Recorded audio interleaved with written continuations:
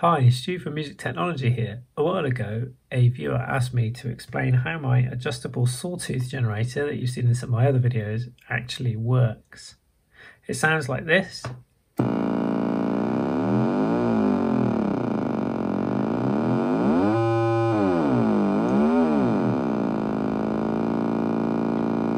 And it can go into LFO territory as well if we take it right down to there.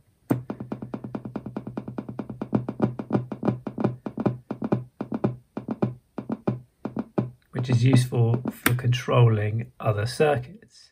I first have to give a shout out to Alan Yoke, who designed this original circuit, and what is in my box is Alan's design that he goes through on his videos. Now Alan has his own YouTube channel and he's better known as W2AEW on YouTube, and his channel is chock full of circuit tutorials, back to basics videos. I've learned so much myself from watching those videos, so a massive shout out to Alan, W2AEW. Go and check out his channel and I'll link the particular sawtooth video below. Now I'm still going to do this video and hopefully do some other things that Alan didn't do in his video. So we're going to spend some time in Flastad, the circuit simulator, looking at simulations of different parts of this circuit, and I'll also put together a few little breadboards so we can see parts of the circuit in isolation, and we'll combine them at the end and come back to the adjustable sawtooth generator. At its heart, it's based on 4 principles: charging and discharging a capacitor, but doing it through a constant current source to create a linear ramp rather than an exponential curve. We can control the discharge and the charge cycle using diodes arranged as a switch, which I'll be able to show you with the LED so you can visualize what's going on. And then we can compare the voltage on the capacitor to a reference voltage, and then we can switch the diode switch in one direction or the other using that information. Now, in order to do that effectively, we have to employ a comparator circuit and also introduce some positive feedback, which creates hysteresis. So these are the 4 principles involved. Now, what we'll do is we'll break down each part of our adjustable sawtooth circuit and we'll build them block by block into the final thing. So here we are in the circuit simulator at flastad.com. And you can try this for yourself at flastad.com. I'll put a link below in the description to this exact file that you can upload and have a play with yourself. Now this is the entire sawtooth generator simulated in this software. And what we're going to do is we're going to break down each of these components, from the current sources to the diode switch to the capacitor and the op-amp with hysteresis control, and look at what each of these does in isolation. Then we're going to come back to this circuit at the end and see how it all operates together to create our adjustable sawtooth generator. At the very heart of this circuit, we're simply charging and discharging a capacitor.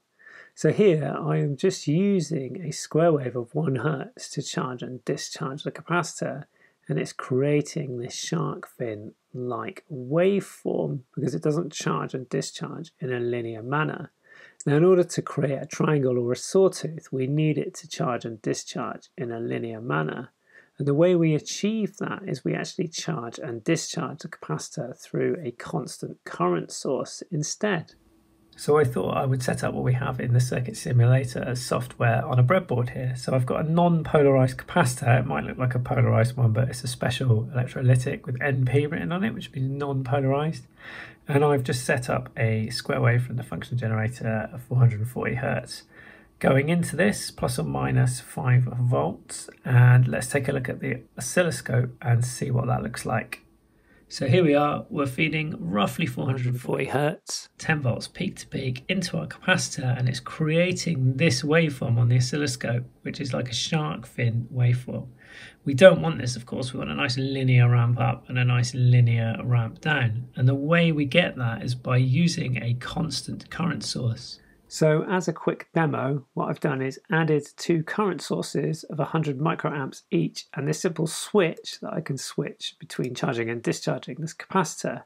Now if you watch the oscilloscope at the bottom when I set this running, you'll see that it creates a linear ramp up and a linear ramp down as it charges and discharges, because the current is now constant.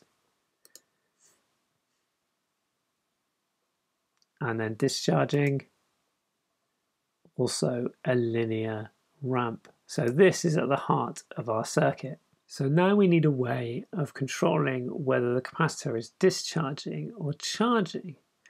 And the way we do that is by using diodes arranged in this configuration. It's acting as a switch.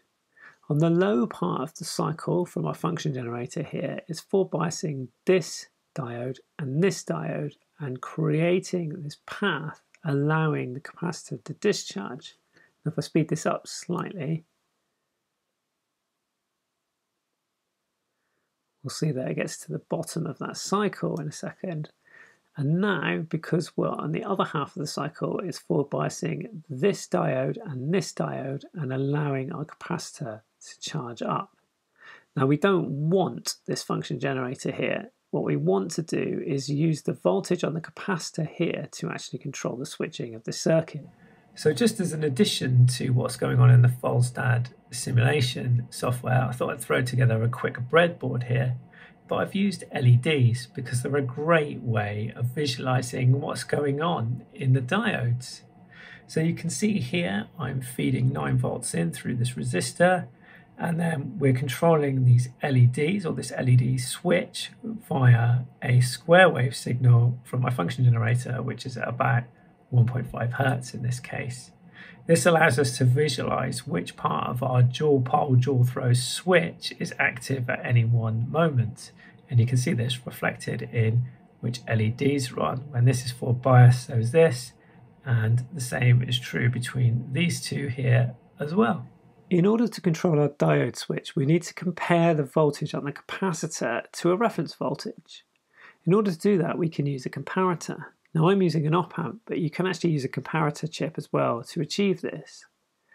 Here we have two voltage dividers. You're probably familiar with these. So this has two of the same value. It's going to give me 4.5 volts on here, which will be perfectly 4.5 volts in this simulation.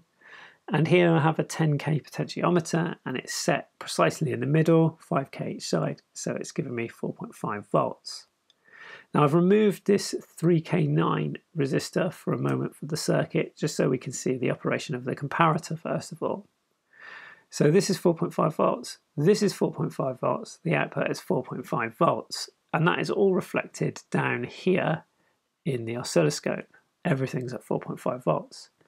Now let me take my resistance to 0 so we get the full 9 volts going through the circuit, and you can see the op-amp output has now dropped to 0 volts. Now if I take it in the other direction, so I'm grounding it basically, you can see the op-amp output has gone high now and jumped up to around 9 volts. Now this is great, but watch what happens when I return it to the center.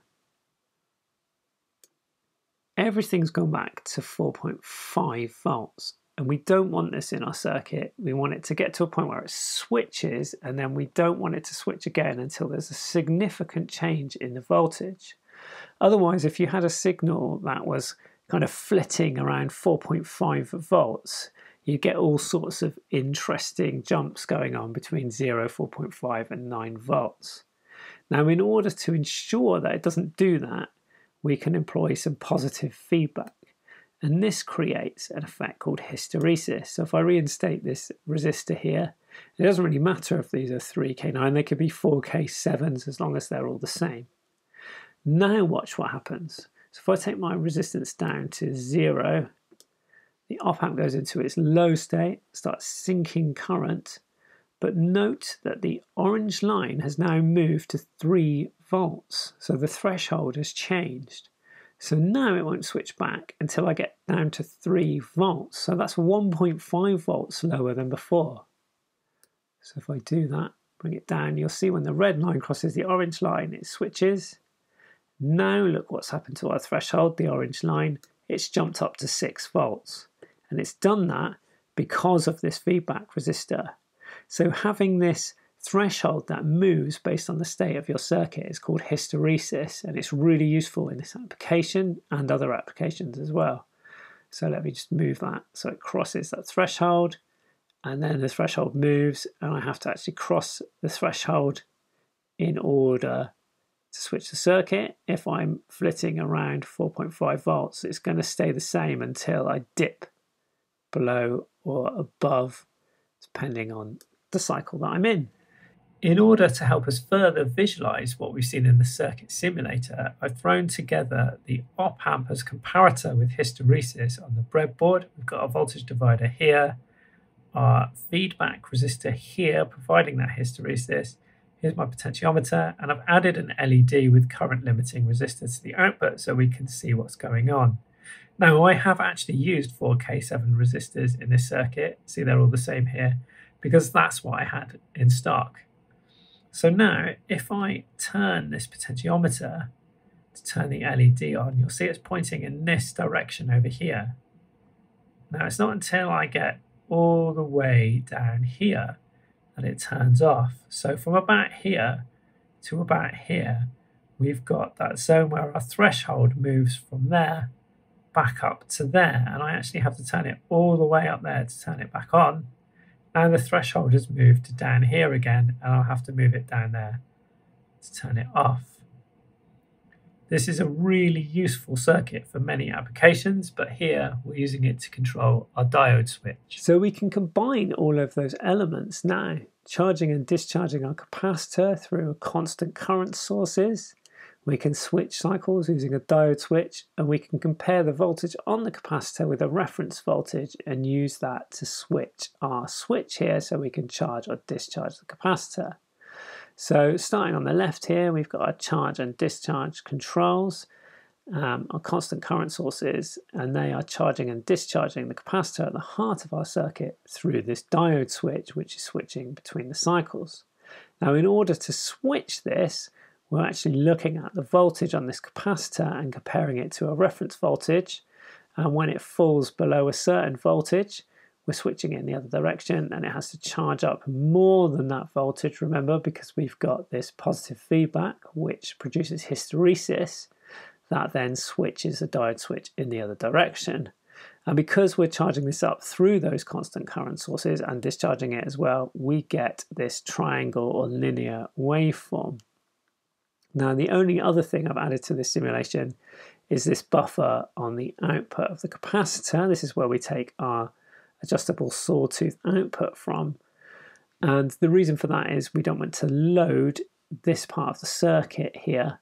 So we just buffer it using a voltage follower.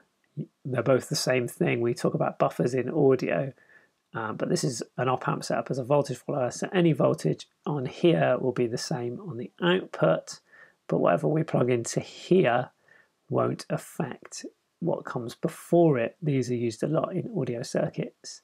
We can also take our square wave with variable duty cycle out of here as well, give us a square wave oscillator from 0 to 9 volts approximately. Depending on your op-amp, it probably won't be that much because this is simulating a rail-to-rail op-amp. And then our triangle wave, which will be from about 3 volts to 6 volts, but again it varies based on the capacitor and what you're using here as your comparator.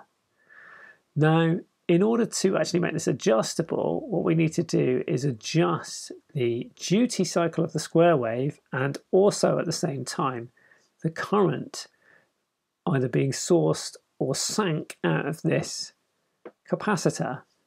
So here you'll see I've added 2 potentiometers, one here and one here, as in Alan's original circuit, and we can adjust them over here with the slider. So if I take one all the way down and one all the way up, and you have a look at the effect that has on both the square wave's duty cycle and also the sawtooth waveform, you can see now it's charging quickly and discharging more slowly.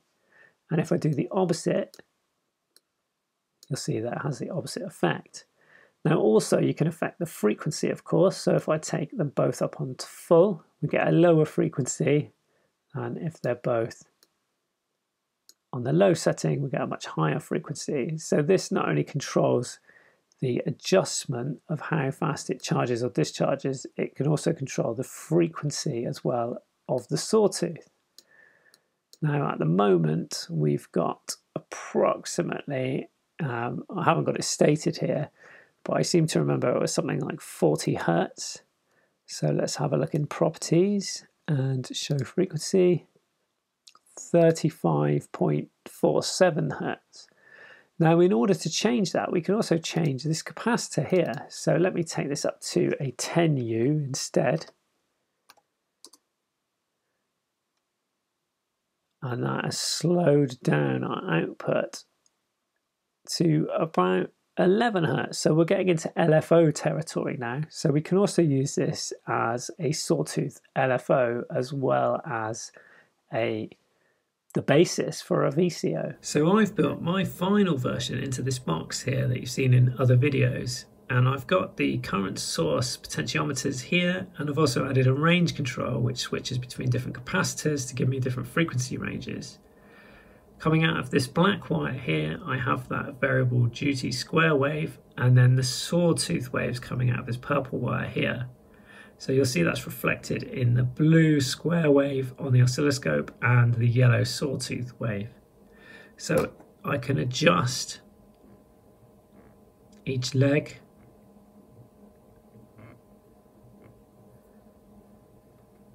like so. So we can go all the way from this type of waveform right through to triangle, and then this type of waveform. And then we've got different frequency ranges from low frequencies to higher frequencies on this range control here, all of which are adjustable with these controls. Now I hope that built on Alan's already excellent explanation of this circuit. Definitely check out his video, it's linked below in the description. He goes into much more detail and some maths associated with this circuitry too. Hopefully taking the approach of using a circuit simulator to see what's going on with the current flow and voltages, and also breaking some of those sub-circuits out onto breadboards and using LEDs to visualize would have helped you understand this circuit further. If you like this kind of content, hit like, give us a subscribe. I'll be back with more guitar pedal circuits, audio electronics and other things of that nature. I'm Stu from Music Technology. I'll catch you soon.